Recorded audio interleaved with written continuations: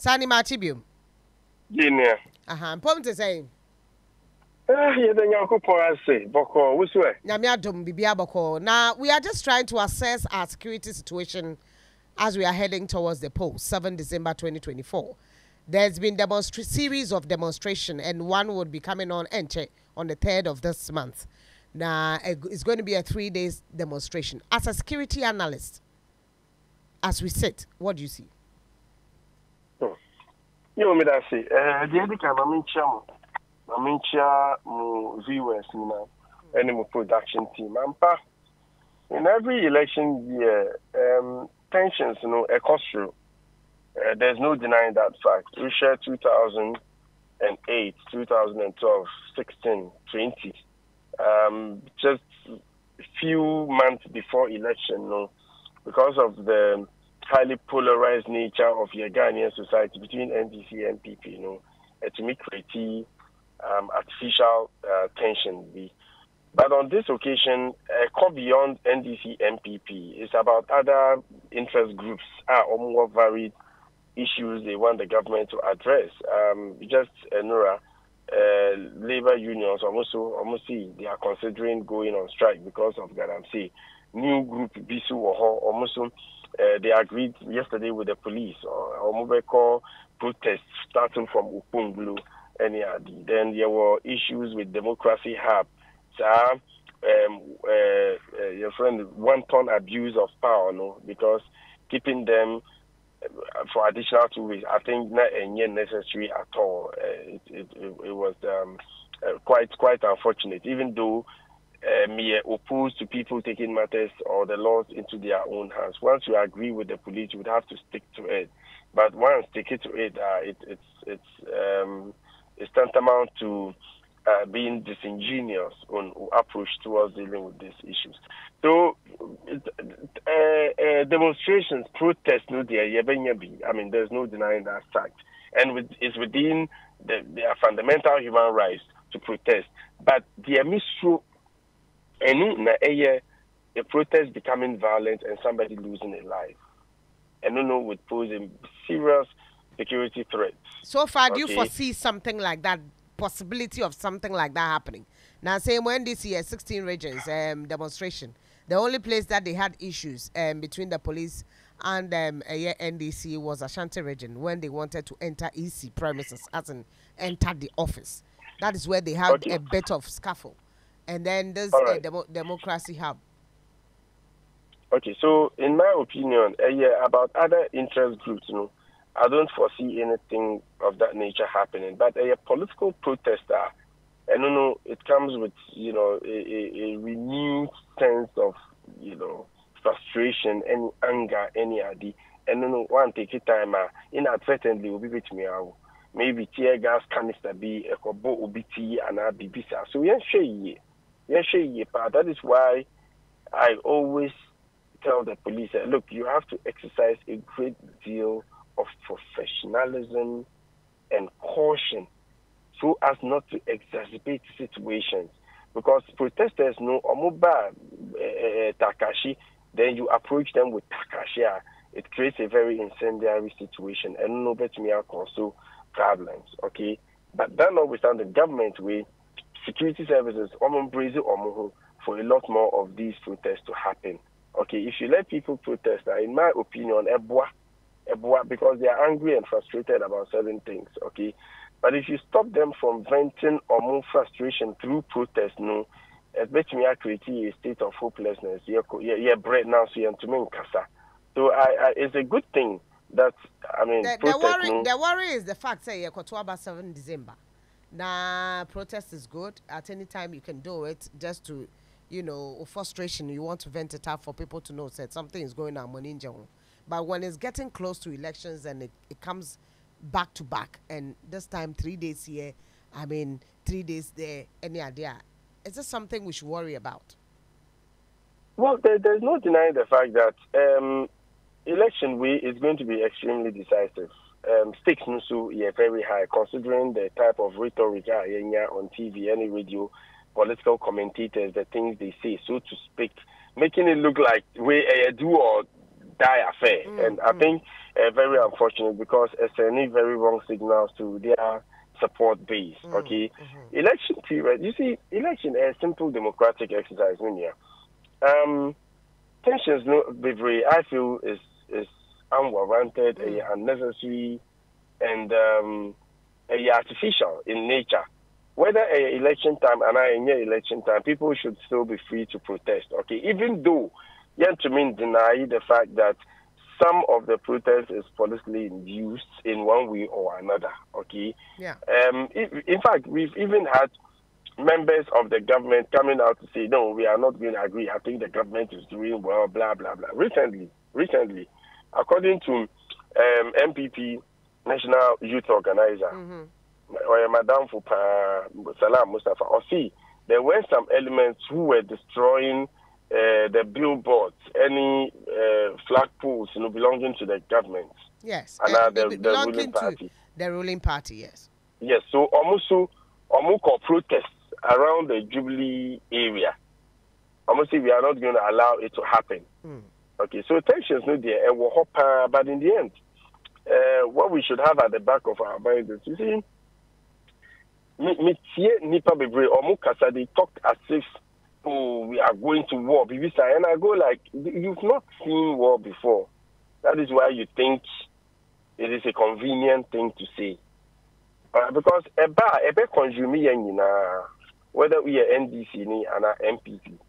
All right, so let us not see this as a fight for survival. Fine, meaning say in this part of the world we find ourselves, politics, winner takes all. Not many diplomatic community, not one diplomat. Or see, in Ghana, I can see that if you are in opposition, you are truly in opposition. If you are in power, you are truly in power. All right. So because of people's self-centeredness, interest, they feel if they get out of power, hey, my world is finished. And on the other hand, because people also want to make money, they feel, hey, I have to also succeed. And see, that is why we have a lot of people going into politics, because they feel a very easy way of making money beyond fraud and internet scam. And I think that is quite unfortunate. And that is what I feel is pushing a lot of these politicians to say a lot of irresponsible things that is resonating negatively with almost support base, So surely there's no denying that fact. Say, election we are very, very decisive. Stakes no so high, especially because of what happened the last time. When him say Nipa we okay, but to date nobody has been held to account. Yes, and that makes people feel that state no end to mean protect so they have to rise up to the occasion and protect themselves. It's problematic. Why? Because during this political season, politicians go on demonstration, they cause mayhem, and they are left either and then they will go and protest, they leave them. And then say around this time, elections, campaign, anything you do, a campaign, I say, elections be now din some for what they know who so aggravate now fe a cofa sad you see many pound a free one now it's as if said because it's politics it's hanging, which is not supposed to be.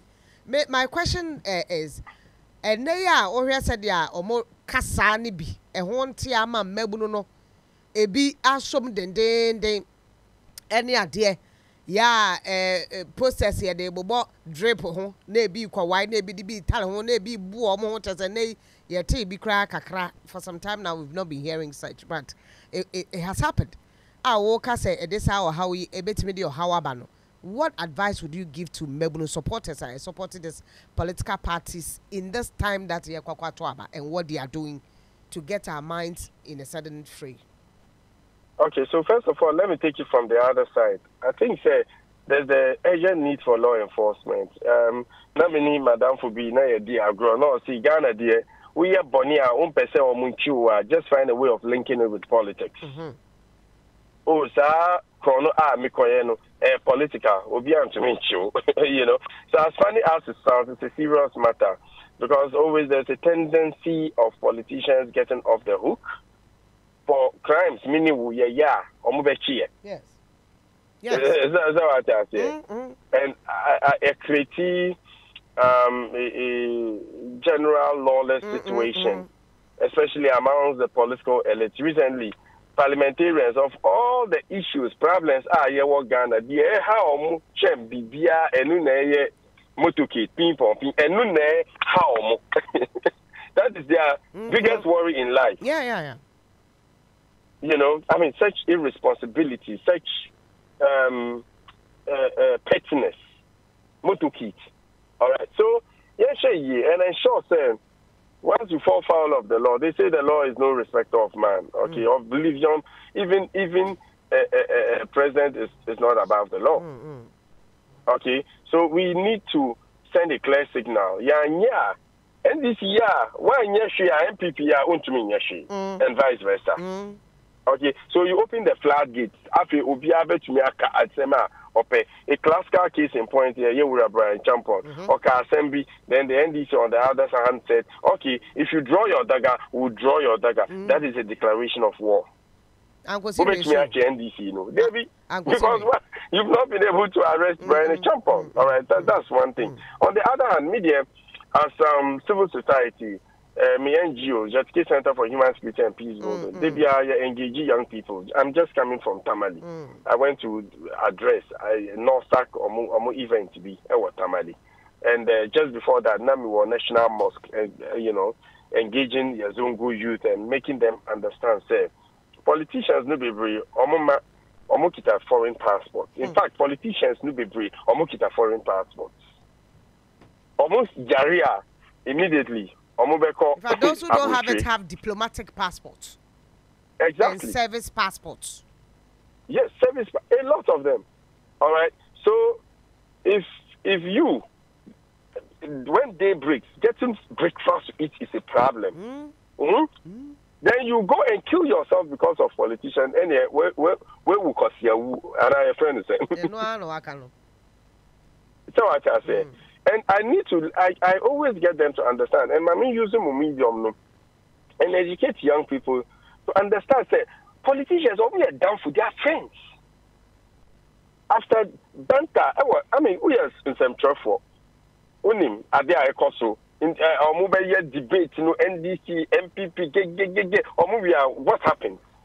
They shake, they laugh, they walk to their cars, big cars, they talk amongst themselves. Call the same schools, international schools.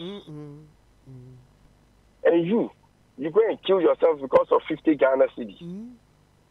Then you don't understand the essence of politics. So I think with the education and the enforcement of the law, making sure, say, once you fall foul of the law, it deals with you. Now, when we are in Ghana, we violate the laws. We throw rubbish everywhere. But the same Ghanaians, when they are abroad, they don't do it. Because the laws work there. And in criminology, there you have a rational choice theory. Then you do it. But it's human nature. You are rational. You are a rational being. So what I say. Mate. So I say and protect our democracy. You know, we are a shining example. They be making the same way within a very turbulent sub-region. Almost all the countries, terrorists have attacked them, except Ghana. And terrorism thrives where there is instability. Yeah. And so we cannot afford to destabilize the country. If not, it will be a cacophony of issues, left, right, center, that we cannot carry. That is the only country we have. Thank you so much. Saani Adib, security analyst. Onua 95.1 FM.